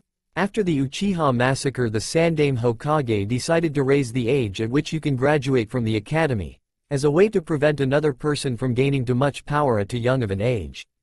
As for Anko, she was questioned about what happened that night. She told them everything she knew, minus the fact that she would have joined in and the fact that she basically let him go. It took several months for things to calm down enough for Anko to get some time off so she could go and see Naruto, Tsunade, and Shizune to inform them of what she knew about the massacre. When Anko finally caught up with them, they were by a lake. Shizune was sitting on the shoreline watching as Tsunade and Naruto had a sparring match on the lake surface. Naruto jumped back as Tsunade came down with a heel drop, spraying water everywhere. As he came in with a counterattack, Tsunade blocked the punch and nailed Naruto in the stomach, causing him to go down to his knees. Your counterattack was to slow Naruto. Getting back up to his feet, Naruto threw a roundhouse kick aimed at her ribcage. Tsunade quickly countered with a sweep to the other leg, causing him to land flat on his back. "I told you before, you need to watch that footwork, Naruto." Naruto jumped away from Tsunade to get some distance, when Tsunade got into a defensive stance and made a come here motion with her hand in a mocking gesture. The already frustrated Naruto lost his cool and charged in a rage, only to find out that Tsunade is holding his left arm behind his back while securing the other arm with her free hand. You can't let yourself become distracted by your frustration in a fight or you lose. Looking toward the shoreline, Tsunade notices that Anko has come to visit them. Releasing Naruto from the hold, she said, "That's enough for today, Naruto-chan, but you still need to work on keeping you cool in battle, got that?"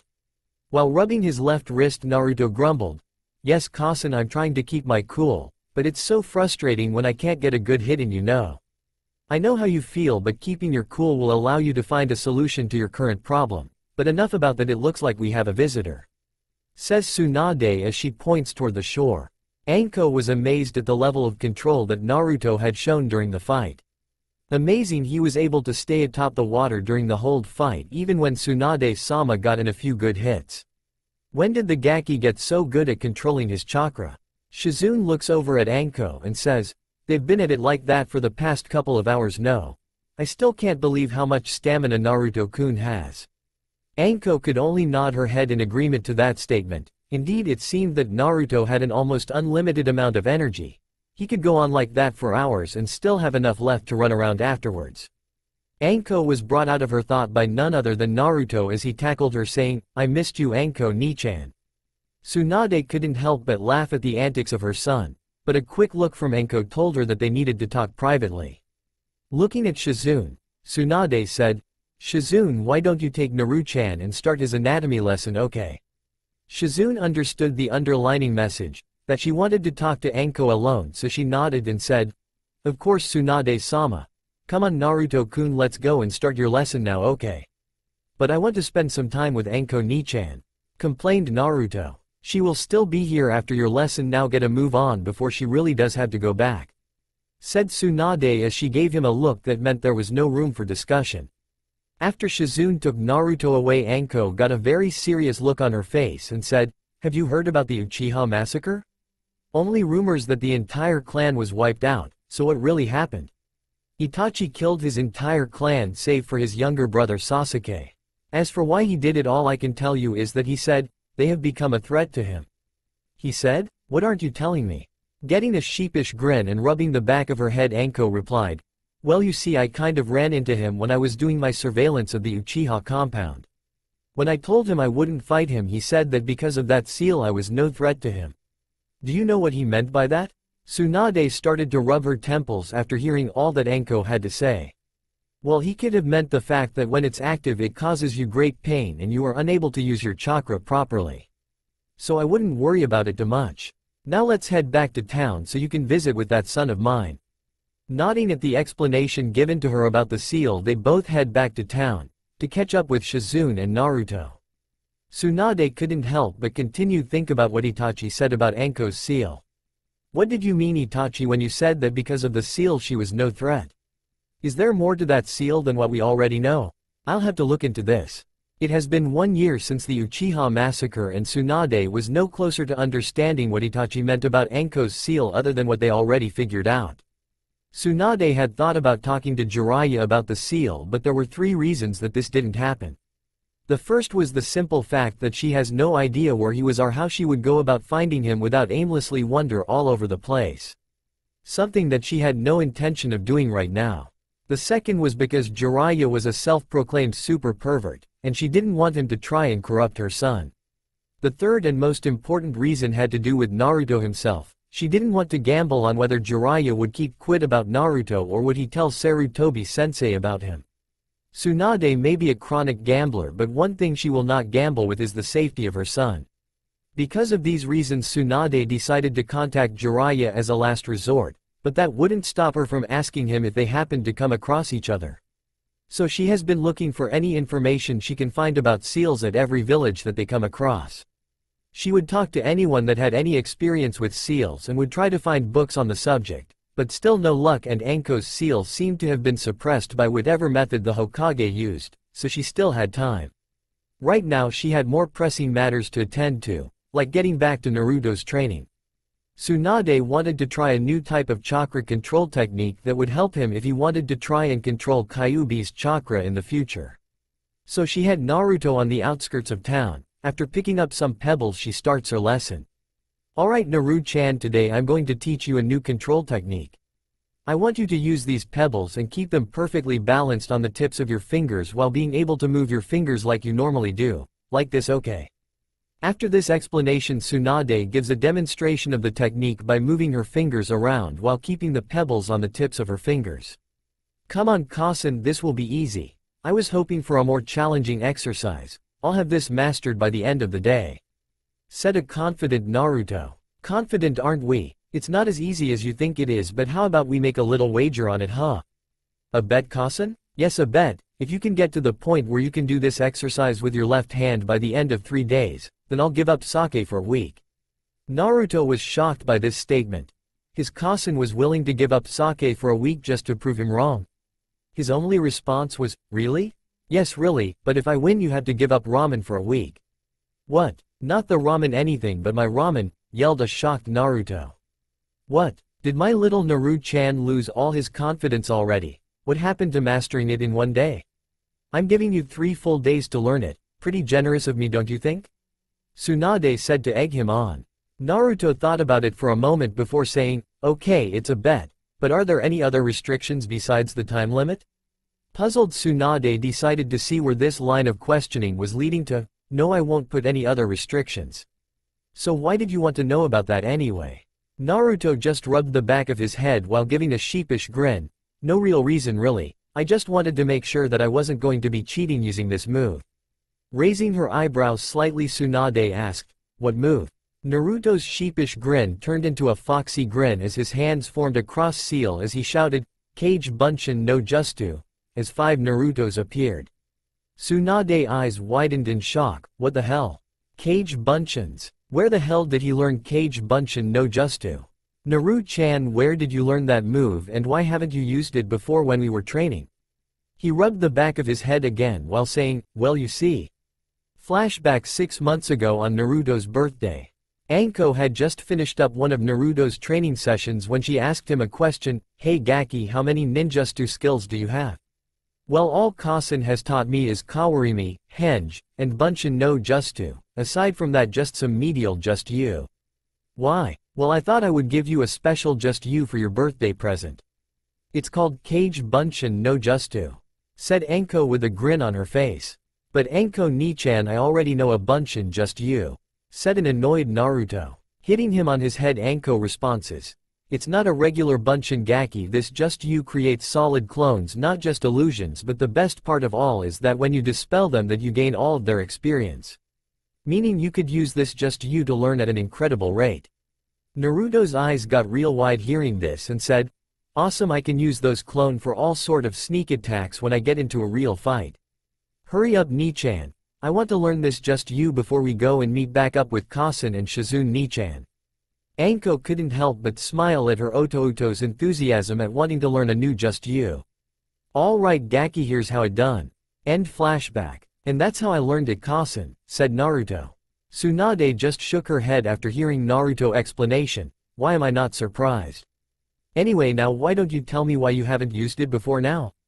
Well, I don't like to use it when I'm learning something new, it just feels like I'm cheating or something, but I do use it when I want to refine any of skills.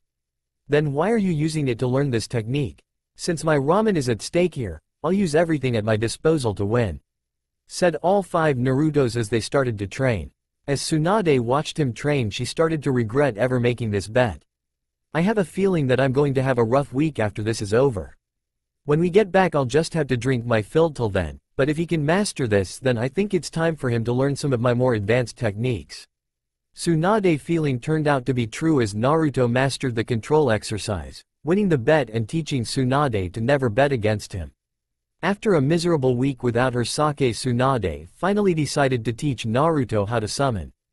As Naruto was signing the slug contract, Shizune decided to talk to Tsunade about this. Tsunade-sama, do you think he's ready for this? I mean, he is still just a kid after all.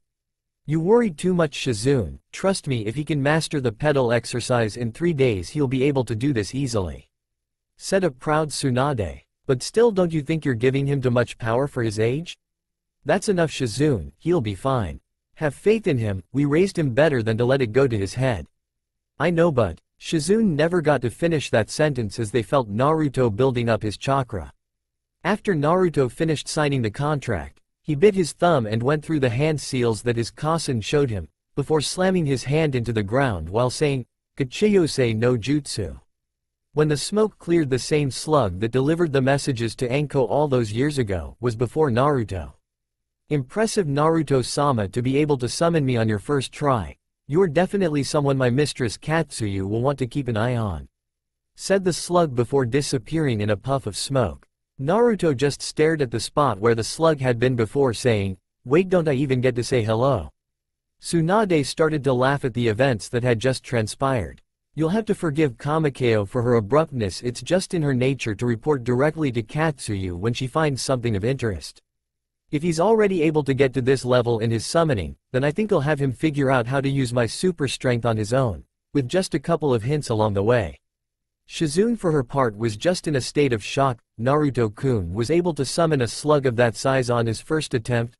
Turning her head to look at Naruto walking over to them, just giving one of his foxy grins while he has both hands behind his head, she could only think, "I see what Tsunade-sama meant now. No matter how much power he acquires, it doesn't change him at all. It's like he was always meant to have it." Time skip. It's been 1 year since Naruto learned to summon, and his progress with Tsunade's super strength technique has been slow. Even with Tsunade's hint, it has taken him this long to get the basics of using his chakra to heighten his strength. In fact, this is what we find Naruto working on right now. He is standing on the water in the middle of a lake with Shizune by the shoreline leaning against a tree trunk reading a book, with her pet Tun-Tun sleeping beside her, while Tsunade is in town taking care of her business. Naruto was staring at one of the pebbles in his hand, trying to figure out how to use his chakra to enhance his strength so he can embed the pebble into the tree trunk that Shizune was leaning. Starts to channel his chakra while thinking, "Let's see if I can control my chakra enough to enhance and strengthen my muscles to do this." Naruto takes aim and flicks the pebble toward the shore. Shizune was really enjoying the book she was reading when she suddenly felt something whiz past her head, and then she heard a cracking sound behind her. Turning her head to look at what caused the noise, looking at the tree, she sees a small pebble embedded into the bark. Shizune looked back over at Naruto to see him jumping up and down in joy. She then looked back at the tree trunk. Did Naruto-kun figure out how to do it already? Naruto-kun, how did you do that? Before Naruto could answer, clapping could be heard as Tsunade came walking up to the tree trunk. "Well done, Naru-chan. Looks like you were finally able to figure out the basics for my strength. I'm impressed. It took Shizune about 1.5 years before she figured it out. Now we can focus on strengthening it and making it a permanent, and we will also work on how to meditate, because I think it's time that you learn how to access Kyuubi's chakra." Over the next few months, Naruto had a hard time learning how to meditate. The main reason for this was his mind was always on alert. Even tough he's been with Tsunade and Shizune for more than 5 years, he still had a hard time letting his defenses down. When Tsunade found out about this, she couldn't help but feel sorry for Naruto, and her anger toward what Konoha has done to him would grow. As time passed, Tsunade did everything she could to help Naruto realize that he no longer had to keep his defenses all the time. Then one day, as Naruto was trying to meditate, he heard what sounded like a low growl. Opening his eyes, he was surprised to find himself in what looked like a sewer. Naruto lowered his head and just sighed, "Great, just great. I guess this gives new meaning to the saying having your mind in the gutter." After hearing another growl echo through the corridors, Naruto just shrugged his shoulders and thought, might as well follow the sound, as he headed down the corridor. Eventually he came before a large gate with a paper that had "seal" written on it. 2 big glowing red eyes can be seen behind the gate as a loud voice says, "So my jailer has decided to grace me with his presence," as a giant fox comes out of the shadows behind the gate. Naruto's eyes narrow at the fox as he says, "So you're the great Kyuubi I've read so much about. You're also the cause of all the hatred I got while I lived in Konoha." Kyuubi mentally flinched at the last comment before saying, "Don't believe everything you read, kid. You might be surprised by what you find." Naruto raised an eyebrow and said, "And what would surprise me?" Kyuubi get a smile on its face as it says, "Well, for starters this." Then the giant fox starts to transform into its human appearance. The first thing Naruto noticed as the Kyuubi came into view was the fact that the great demon fox was in fact a woman, and a beautiful one at that, with shoulder-length blood-red hair. She was wearing a red battle kimono with a navy blue sash around her waist, black shinobi-style pants with white wrapping around her shins, and a black pair of shinobi sandals. Naruto had to admit that his was indeed surprised. None of the text he read about the Kyuubi ever mentioned that the demon fox was in fact a girl. Kyuubi couldn't help but laugh at the look of shock on Naruto's face. After she calmed down, she got a sad look on her face before saying, "Look kid, I just want to say that I'm sorry for how your life has been like before you met that Tsunade person. I'm not asking for forgiveness or anything like that, and I can understand if you hate me, but I just wanted you to know that's all." If Naruto was shocked before, he was totally floored by that statement. What the hell? I figured that Kyuubi would be a bloodthirsty monster or something. If she's being honest with me, then who knows what else about her has been misleading. After recovering from his shock, Naruto decided to ask, "Look, there's nothing to forgive. You weren't responsible for the treatment I received when I lived in Konoha, and anyway I have a couple of questions. First would have to be, why did you attack Konoha in the first place? The second would have to be, why everyone always refers to you as a bloodthirsty monster?" Kyuubi was surprised by the fact that Naruto didn't blame her for what happened to him.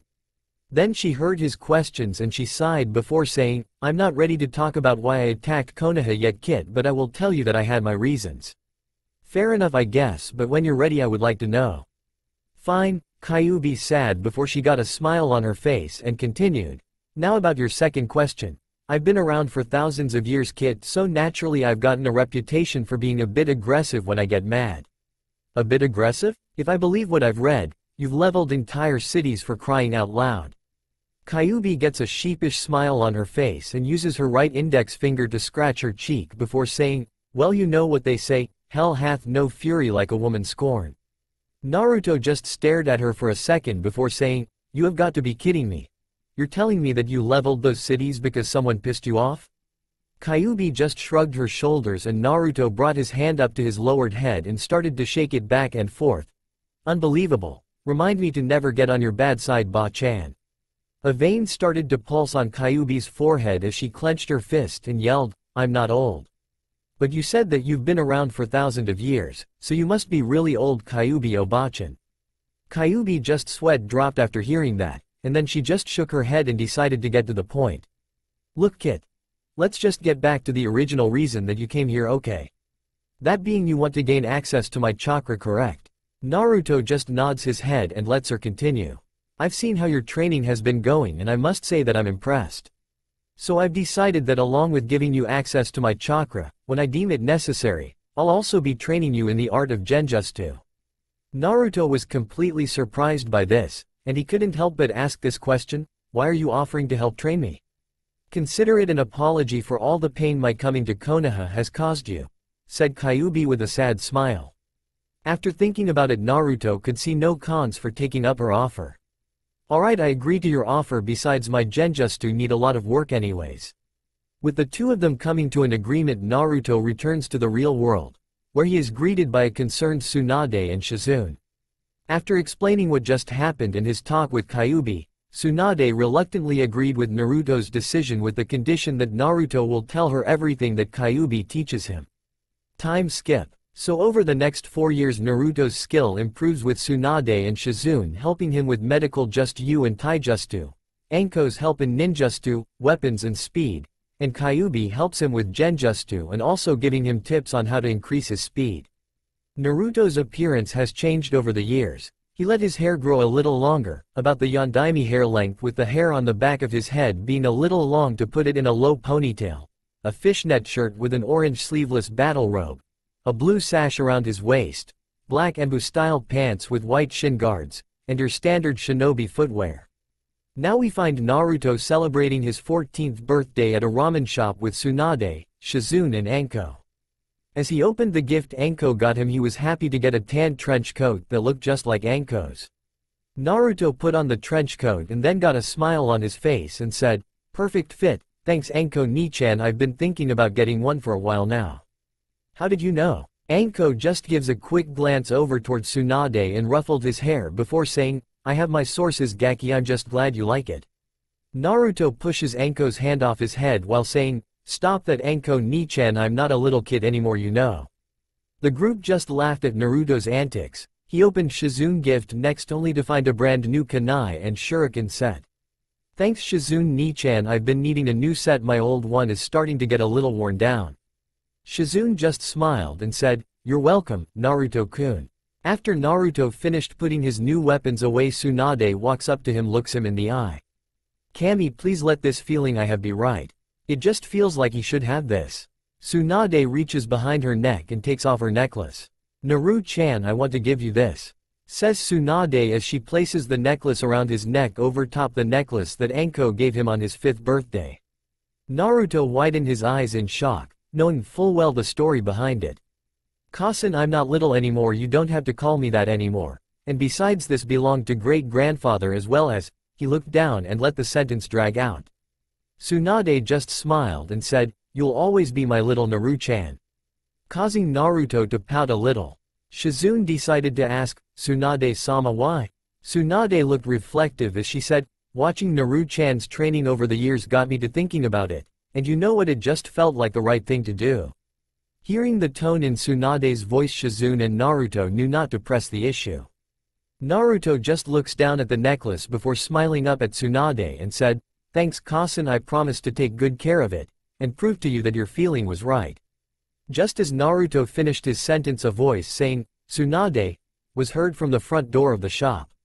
Tsunade turned her head toward the door only to see the one person she was not expecting to see. The only word to escape her lips was, Jiraiya?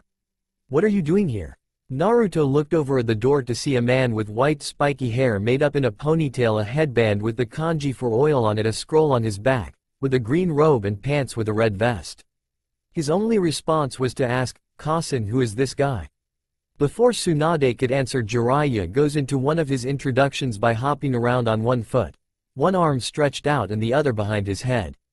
He starts to say, I'm known as the Great Toad Sage, but that is just an alias. North, south, east, and west. I am the Toad. Tsunade comes up behind Jiraiya and hits him in the head. Cut the Theatrix, Jiraiya. Jiraiya rubs the back of his head as he says, Man Suheim, is that anyway, to greet an old friend. Jiraiya then notices the boy that is with Tsunade and his eyes widen in shock. It can't be, I was told he was dead. Getting a serious look on his face, he points to Naruto and asks, Tsunade, is that who I think it is? Tsunade got a worried look on her face before asking, and who do you think he is? Cut the crap, Tsunade. The look on your face tells me that I'm right. He's Naruto Uzumaki, isn't he? This causes everyone in the group to stop what they were doing and look over at Jiraiya. Tsunade gives him a harsh glare and responds with, and what if he is? Well, first off, I would like to know how he is still alive and how he came to be with you. So Tsunade reluctantly told Jiraiya the story of their first meeting and her taking him on as her son and apprentice, getting in contact with Anko, and all the training he's done. By the end of the story, Jiraiya couldn't help but feel a mixture of anger and happiness for everything that has happened to the boy. Tsunade had to ask, so now that you know the whole story, what do you plan to do now? Jiraiya thought about it for a while before raising his fist in the air and saying, right now nothing, besides it looks like I interrupted a party, so let's get back to it.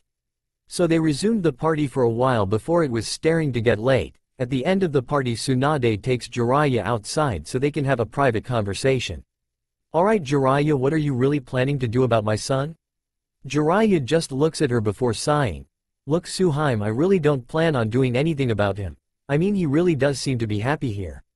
But you can't really blame him. I mean, he's surrounded by beautiful women 24/7. Man, some people have all the luck. Tsunade just shook her head. I see you haven't changed. Anyway, since we ran into each other, there is something I want to ask you. Can you look into what the seal on Anko is really supposed to do? This caught Jiraiya's attention. What exactly do you mean by that? Well, a few years ago someone told Anko that she was no threat to them because of the seal that she has, so I've been trying to find out what this person meant by that. I haven't been able to find out anything out on my own. So you would like me to look into it, huh? He thinks about it for a minute before saying, I'll help you out Suheim. I can't just leave someone to Orochimaru's twisted plans now, can I? Tsunade let out a sigh of relief before looking back at Jiraiya. There's just one more favor I need to ask, and that is, could you keep the fact that Naruto is still alive to yourself? I don't want anyone that wants to harm him to find out he's still alive. Fine, I'll keep your secret for now. But you have to realize that you can't keep it a secret forever. They will find out eventually, you know. Jiraiya said in a serious voice. Tsunade puts her head down and says, I know Jiraiya, but when that time comes I want him to be ready. I want Konoha to realize what a mistake it was to just throw him away like that. Jiraiya, it pains me to ask this as well, but do you think you could help Naru-chan with his ninjutsu skills? Anko-san has already taught him some justice, but she doesn't want to teach him any of Orochimaru's justice. Let me think about it. Okay. You know, I said I wouldn't train anybody else after he died. Tsunade just nods and then returns to the party, leaving Jiraiya to his thoughts. Man, when Sarutobi-sensei asked me to keep track of Anko to see if she had become a threat to the village, I didn't expect to find this. He looks up at the night sky and sighs, sorry Suheim, but I will have to tell him that Anko meets up with you and your new family. So he knows that Anko isn't going to betray us, but I won't tell him that the boy is Naruto. Though he may figure it out. Then he too goes to rejoin the party. That's all for now. If you enjoy, then please like, share and do comments.